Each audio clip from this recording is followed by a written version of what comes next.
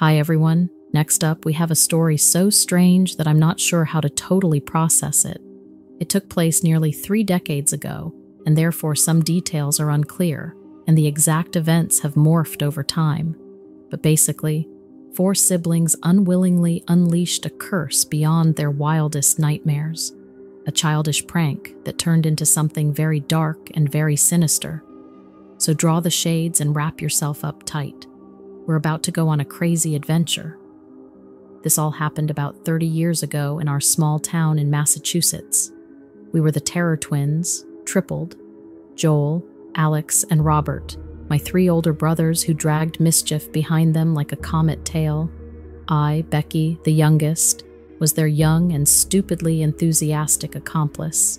Every broken window, every playground brawl, every confiscated toy, it all led back to us, a hurricane of laughter and chaos leaving a trail of exasperated adults in its wake. Mom, bless her heart, tried everything. Church was her weapon of choice, hoping the good word would somehow exorcise the devilry from us.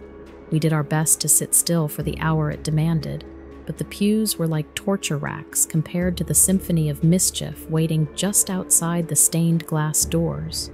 Most folks in town knew us, their faces a mix of amusement and weary resignation, except for Mrs. Julia, that is.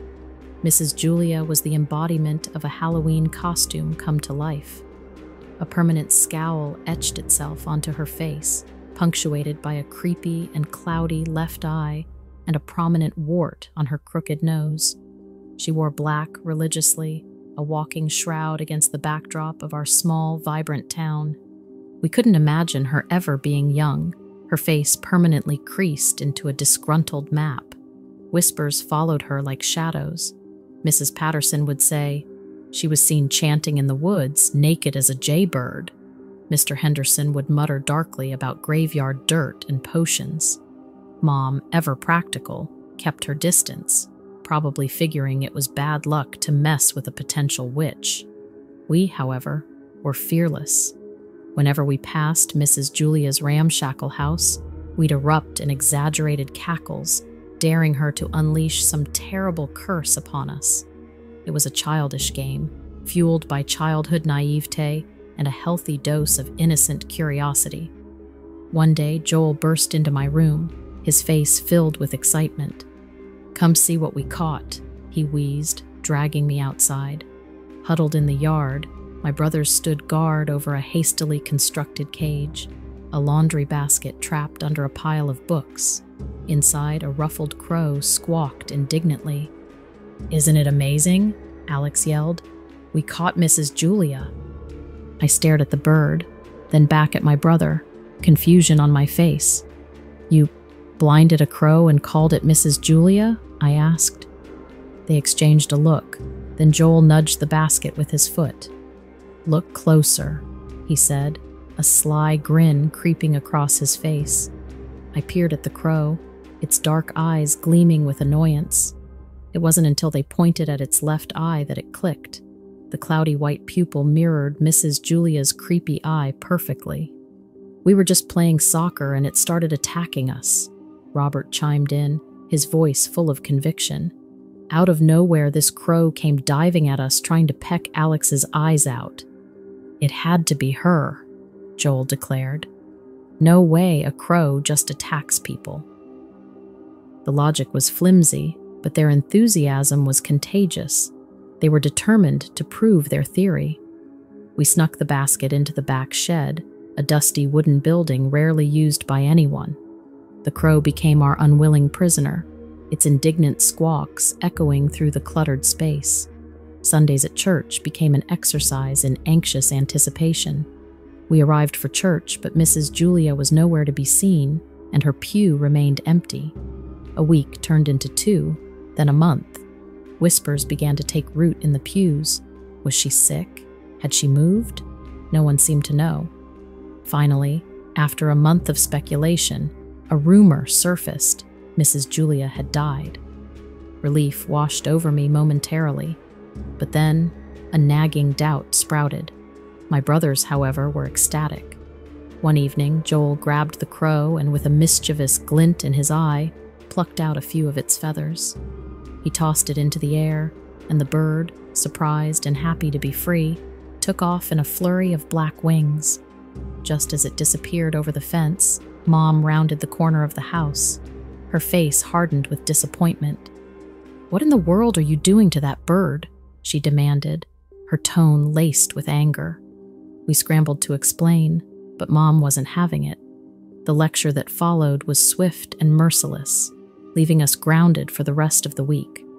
The following Sunday, dressed in our uncomfortable Sunday best, we arrived at church. My brothers exchanged knowing glances, their lips twitching with suppressed laughter. Then, through the church doors, walked Mrs. Julia. A collective gasp rippled through the congregation. She looked different. A bandage adorned her head, and a noticeable patch of her hair was missing, revealing pale, unblemished skin beneath.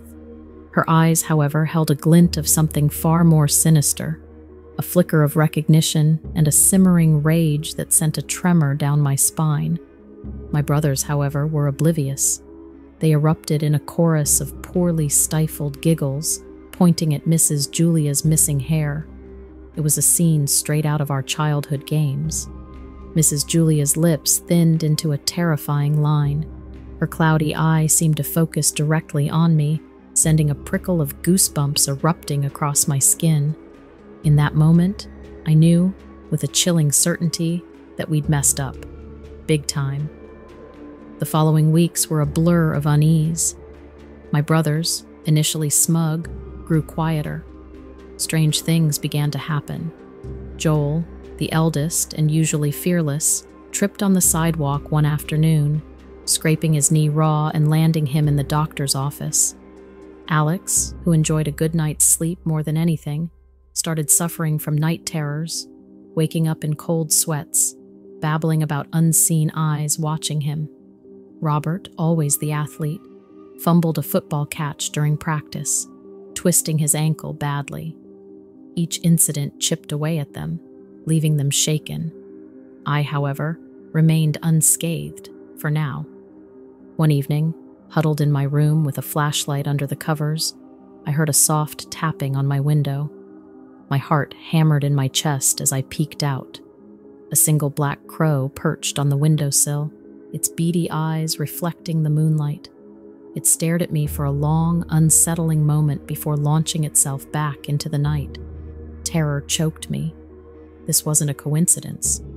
Mrs. Julia was sending a message, a grim reminder of the power we'd underestimated. The next day, I snuck out to Mrs. Julia's house. Fear threatened to paralyze me, but the image of my terrified brothers spurred me on. I peeked through a dusty window, catching a glimpse of a cluttered room overflowing with herbs, jars filled with unidentifiable liquids, and strange symbols scrawled across the walls. In the center of the room, Mrs. Julia stood chanting, her voice a low rasp.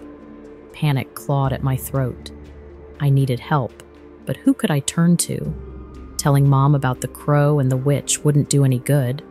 She wouldn't believe it. Suddenly, an idea sparked in my mind. The town librarian, Miss Finch, an older woman with an air of mystery. She was rumored to have an extensive knowledge of folklore. Maybe, just maybe, she could help us break whatever curse Mrs. Julia had placed upon us. With a deep breath, I turned and raced home, a flicker of hope battling against the ever-present fear. I wanted to find a way to stop this before it was too late. When I finally made it to the library, Miss Finch, bless her pointy-hatted soul, actually listened to my story. No scoffs, no lectures. There was a catch, though, of course. We needed an offering, something super special and irreplaceable. My stomach lurched. What would a witch want that I had? Miss Finch finally came up with a solution, a lock of my hair. Yeah, no pressure. Staring at my reflection, and with shaky hands, I chopped off a thick strand, and then we headed out and followed Miss Finch's instructions, performing the ritual in Mrs. Julia's overgrown backyard. It felt like the air was crackling with weird energy as I placed the hair on a makeshift altar. A crow was circling us before vanishing into the night, and then complete silence. Did it work? We waited for weeks, and a cautious optimism bloomed. The creepy stuff had stopped, the crows disappeared, and life went kinda back to normal. My brothers, shaken but okay, got their swagger back, though a little less cocky this time. However, there was still a tiny knot of worry in my gut, though. Sometimes I'd see a black feather fluttering in the wind, a reminder of the dark side that we messed with. It never left our minds and is still a constant echo of the day we underestimated a grumpy old lady, and maybe, just maybe, messed with something way creepier than we ever thought possible.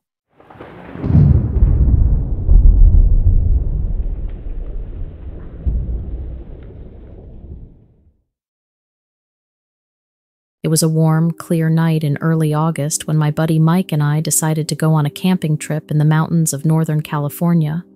We had been friends since high school, and we made a point to get out into the wilderness together at least a couple times a year.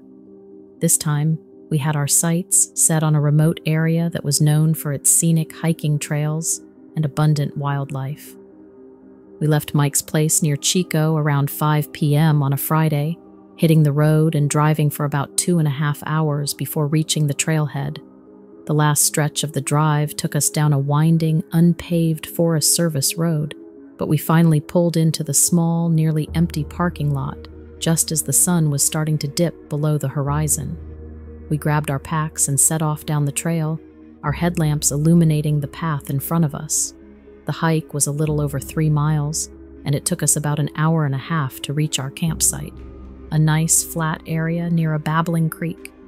We quickly set up our tent and got a fire going, eager to relax and enjoy our evening in the wilderness. As the sun disappeared and darkness fell over the forest, we settled down by the crackling fire, sipping on some beers and sharing stories from our lives. It was peaceful, serene, exactly what we both needed. Eventually, we turned in for the night, crawling into our tent and getting settled into our sleeping bags. I was just starting to doze off when I was jolted awake by a loud thud, like something heavy hitting the ground just outside the tent. My heart raced as I strained to listen, trying to discern any other sounds. At first, there was nothing but silence. Then slowly, I began to make out the faint sounds of heavy, lumbering footsteps crunching through the leaves and twigs. Whatever it was big, and it was moving closer to our tent. I held my breath, afraid to make a sound, and didn't want to wake Mike and startle him. I was afraid that Mike waking up would snap the creature into attack mode. Maybe a crazy thought, but that's the way it went down for me. After a few minutes, I heard the footsteps stop, just a few yards away from our tent. For a long moment, there was complete silence. Then, a deep snarl reached my ears. I carefully unzipped the tent just enough to peek outside, my hands shaking. The full moon was bright, bathing the forest in a ghostly silver glow. At first, I didn't see anything, but then, off to the side, I caught a glimpse of a massive, dark figure lurking between the trees. It was huge, with broad, muscular shoulders and long, powerful-looking limbs. As it slowly moved into a patch of moonlight, I got a better look at its face. It was unlike anything I had ever seen. A flat, almost ape-like nose, small, deep-set eyes, and a large, wide mouth full of jagged teeth. The creature's hair was shaggy and matted, covering most of its body. I watched, transfixed, as the massive being lumbered through the undergrowth, seemingly unaware of our presence. It let out another low, rumbling growl, causing the hair on the back of my neck to stand on end. After what felt like an eternity, it disappeared back into the shadows of the forest, leaving an eerie silence in its wake. I remained completely still, my heart pounding in my ears, waiting to see if it would return. But the forest around us was still, the only sounds being the gentle babbling of the creek and the occasional chirping of crickets. Eventually, Exhaustion overcame my fear, and I drifted off to a restless sleep, the memory of that terrifying encounter weighing heavily on my mind. When I woke up the next morning, Mike was already up, sitting by the remnants of our campfire and sipping a cup of coffee. I debated telling him what had happened, but a part of me was worried he would be equally terrified and angry that I didn't wake him up. I mean, what I had seen simply didn't seem possible. A creature that massive, lurking in the woods of California. It sounded like something straight out of a fantasy novel. In the end, I never told him. We packed up our gear and headed back down the trail, the uneasy feeling of being watched never leaving me. But in front of him, I pretended to have thoroughly enjoyed our trip. To this day, I'm still not sure what that thing was that I saw that night in the forest. All I know is that I'm just moving along as if it never happened, and wondering if I'll be able to head out there again when our next trip comes around.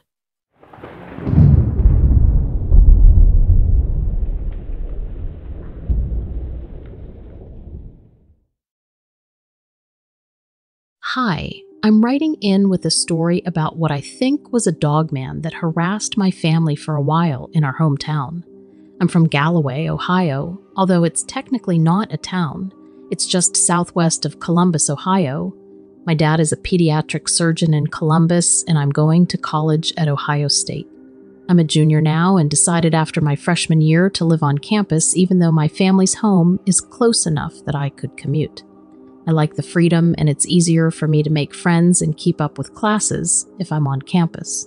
My mom wasn't thrilled with this at first, but my sister still lives at home, and I was going home almost every weekend for dinner and to do laundry for free, like every college student does.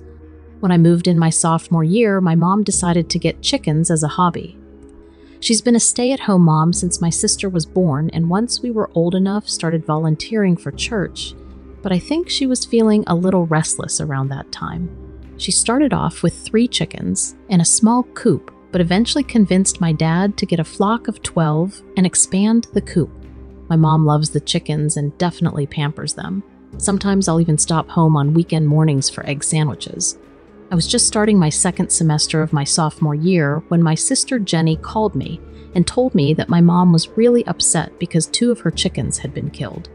Jenny said she thought at first it was a neighborhood dog or a fox, but the weird thing was that the whole chicken was gone. My parents' neighbors also had chickens, and the same thing had happened the same night. They'd dealt with foxes before, but said foxes usually left most of the chicken behind. In my mom's coop, there was just a bunch of feathers, and the chicken was missing. It definitely looked like there had been a struggle, and Jenny said the feathers were almost in a straight line out the door, and I could tell over the phone she was weirded out by it. I shrugged it off as nothing serious and suggested they get a motion light out there and just make sure everything was secure. Jenny was quiet and then told me that they'd already checked around and everything seemed perfectly secure. There were no holes, no ways in, and the door to the enclosure was shut and locked still. That was weird, but at my age, I didn't care so much, so just changed the conversation. A little over a week later, I went home for dinner and could tell my mom was upset. She told me that she'd lost another chicken the night before, and they were now down to 7+1 rooster that I hated because it always came after me. I tried to joke around that it was too bad whatever it was hadn't taken the rooster, but my dad gave me a look that told me to be quiet, so I did. I found out later that their neighbors had experienced the exact same thing on the same night, again. At this point, my dad and the neighbor were highly doubting it was a fox. 4 chickens total between the 2 houses had been taken, and that was way too much for a fox to manage. My dad's colleague suggested a trail camera, so he bought one online and set it up when it arrived a few days later. Jenny was keeping me up to date with all of the happenings via text, and since my classes that semester were easy, I found myself intrigued by what was going on and waiting for updates. I'd actually seen the trail of feathers the weekend I went over for dinner and agreed privately that it was weird. It looked almost like someone had plucked the chicken while walking away, leaving handfuls of feathers at even intervals. There also hadn't been blood anywhere. By now, it was about midway through April, and for almost 2 weeks, nothing happened.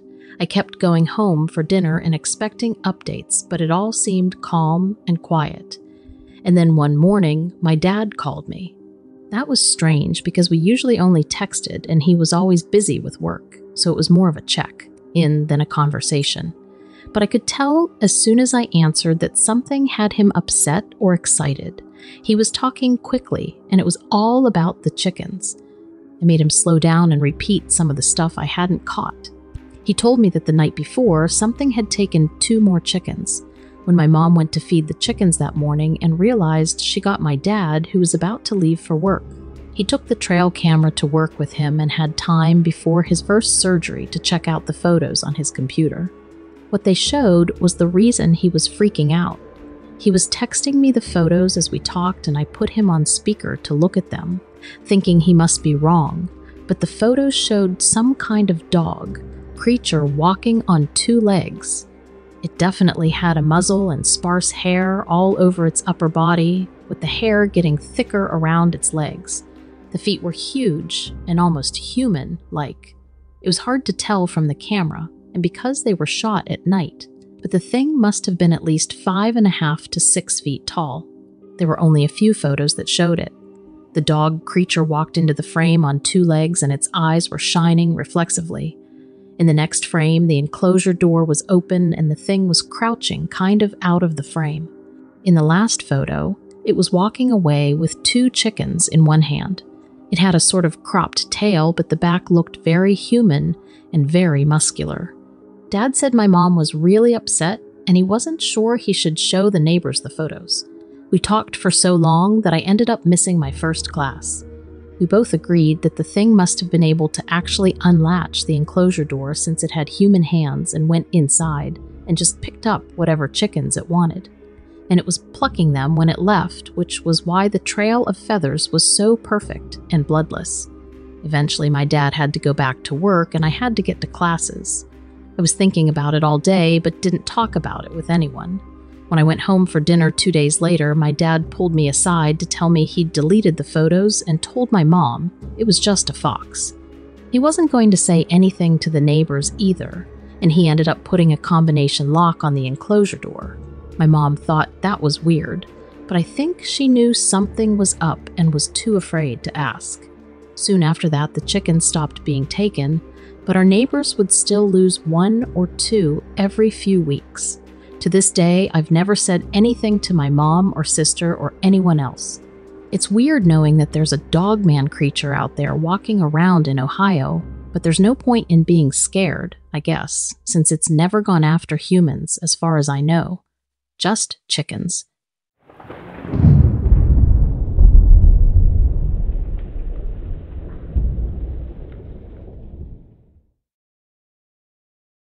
Sometime back in October, I was on a road trip with some friends, and we were traveling through Wisconsin. We are all from Michigan, but we're on a trip to visit all of the Great Lakes. And at that point, the only one we had left was Lake Superior. On our way there, we were also visiting some of the nearby nature, reserves, parks, and forests along the way so that we could also hike and camp. We had this planned out for months. I think we started planning it at the beginning of that year, but we had been discussing it for years before then. So anyway, this was something we were super excited about. We also planned on visiting some of the more local attractions like museums and such. Sometimes we'd ask locals for recommendations or advice for our travels. Well, one night my friends and I are out walking around one of the towns and we meet an old man. We got to talking to him and told him about our plans and where we were headed. He then proceeded to tell us about how he did something similar with his friends when he was our age and that he wishes us the best, and for us to stay safe. But then when we mentioned we were going to hang out at Lake Superior and possibly camp there for a few days, he got all weird. He kind of became aggressive and strongly advised against staying in the area past dark. His face became pale and his hands became shaky. "There's something evil that lives up in those parts," he said. "You'd best not be out past dark when you're there." He would not elaborate when we asked more, and he also began to slur and mutter a bunch of gibberish, so my friends and I assumed he was just crazy. We told him thank you for the advice and politely got ourselves away from the situation. At the end of that night, we were driving to our hotel, and this is when the weird things began to happen. The road was dark. We were the only car there at that point, and it was a little foggy. Visibility was low. As we are driving, the ride is silent because we were all tired. Well, out of nowhere, the driver curses, hits the brakes, and swerves hard to the left. There is a thud, and we see a shadowy figure collapse to the ground. Scared, we all stumbled out of the car, but there was nothing there. The hood of the car is dented, as though we had hit something, and there was a little tuft of fur stuck to it too. Then there was this smell of rotten meat that just hovered over us. We looked for a while but found nothing, and eventually we convinced ourselves we must have hit a deer that jumped off the side of the road. So we got back in the car and continued driving. A few days later, we had pretty much forgotten about the past weirdness, and we made it up to Lake Superior. We were staying at the Knife River campground. After we pitched our tents, we went down to the Knife River Marina Beach.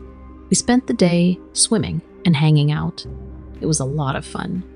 Then nighttime came along, and we spent time around a bonfire, telling stories and roasting marshmallows. I have no idea what time it was when this happened, but I know it was pretty late. One of our friends decided they had to go to the restroom and waddled off into the bushes to do their business. The rest of us continued our conversations until a few minutes later, when our friend came sprinting back to the campground.